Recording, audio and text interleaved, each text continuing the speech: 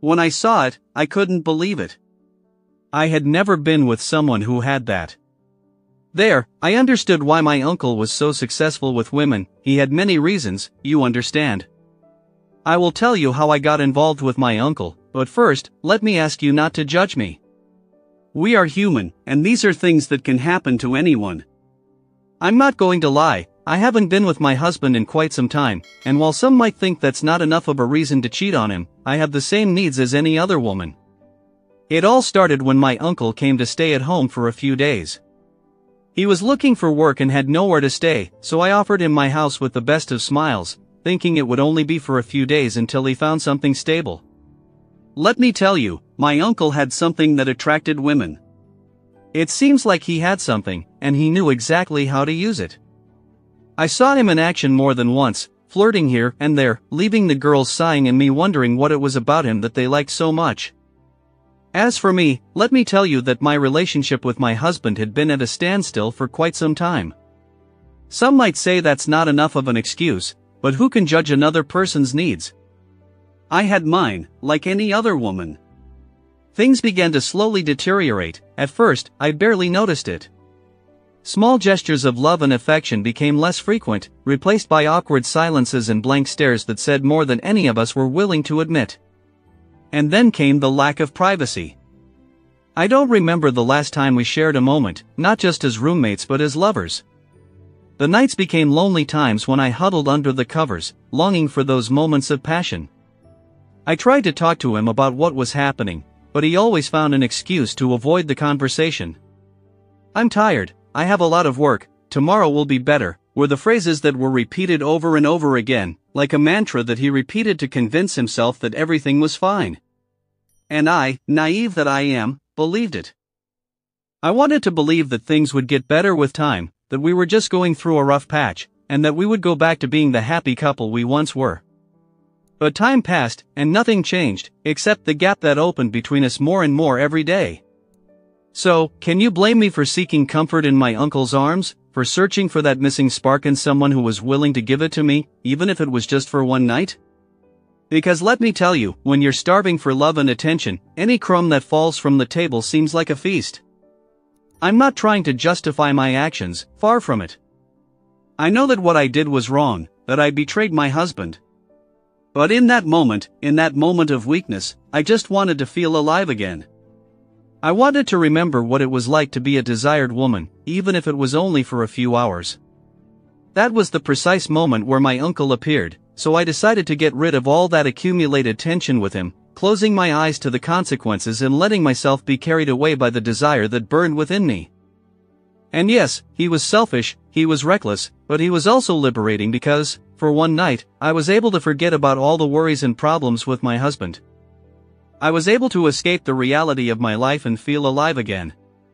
My husband came home late from work, as usual, focused only on his problems and not even realizing what was happening under his own roof. And meanwhile, I was there, at home with my uncle. How about we grab something, my uncle suggested, with that mischievous smile that had always been his trademark. And I, naive that I am, accepted immediately, as if alcohol could erase all my problems. So we sat in the living room, with a couple of drinks in our hands and music playing in the background, desperately trying to forget all my business. We talked about nonsense and had a little fun. I was in this fantasy world we had created for ourselves, letting alcohol and music take us to dangerous places. For a moment, I was able to forget everything, my husband's lies and deceptions, and enjoy the moment with my uncle.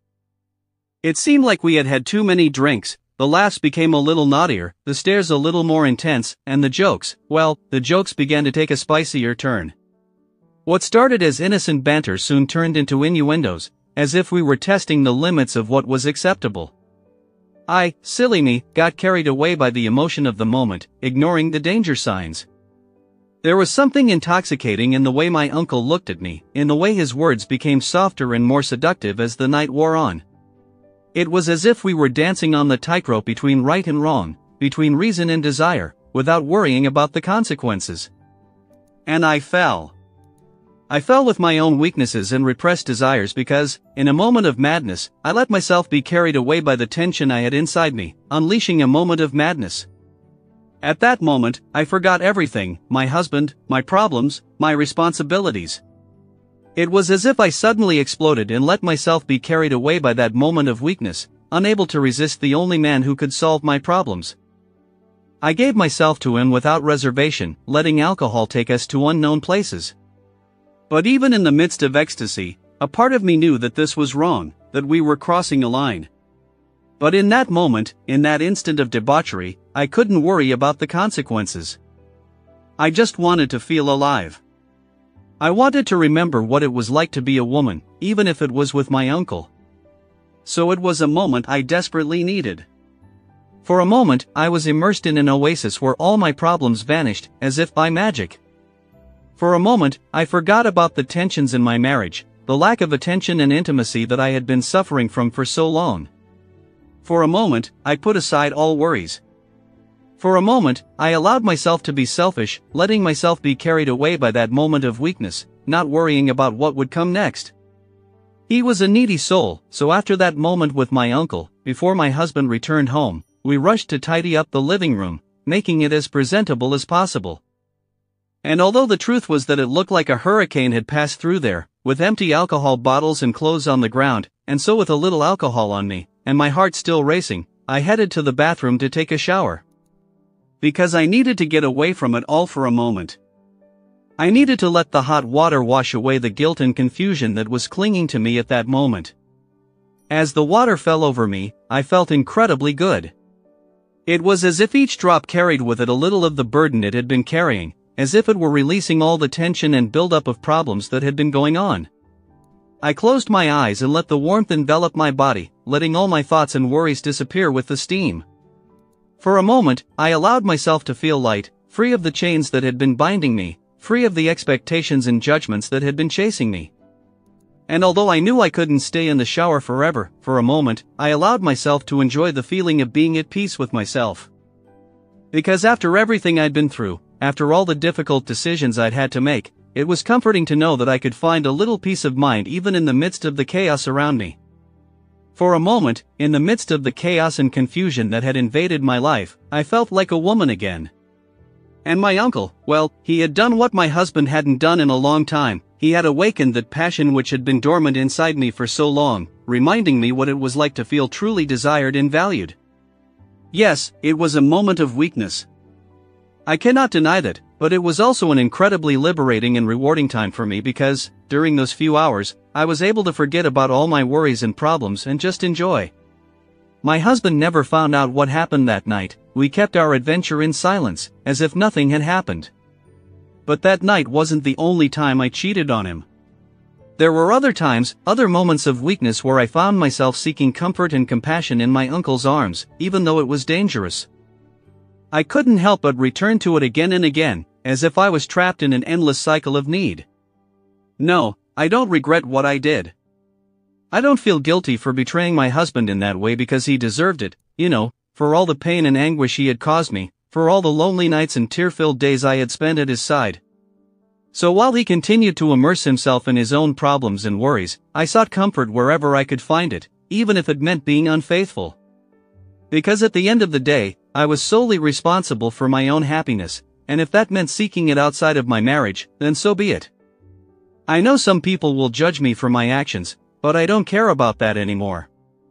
What I did was in search of my own happiness, my own inner peace, and that is something that no one can take away from me.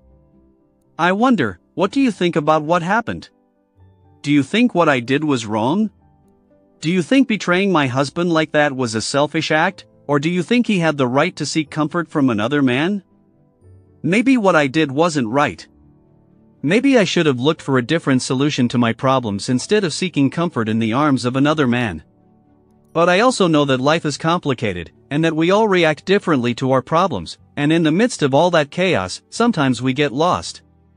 I ask you to leave your comments, to share your thoughts about my story. I want to know what they think, how they feel when they hear what I have shared. If they agree or disagree with my actions because, at the end of the day, we all have our own experiences and perspectives, and I'm sure each of you will see my situation from a different angle. Perhaps some will judge me, while others will offer understanding and empathy, but whatever your opinion is, I want to hear it.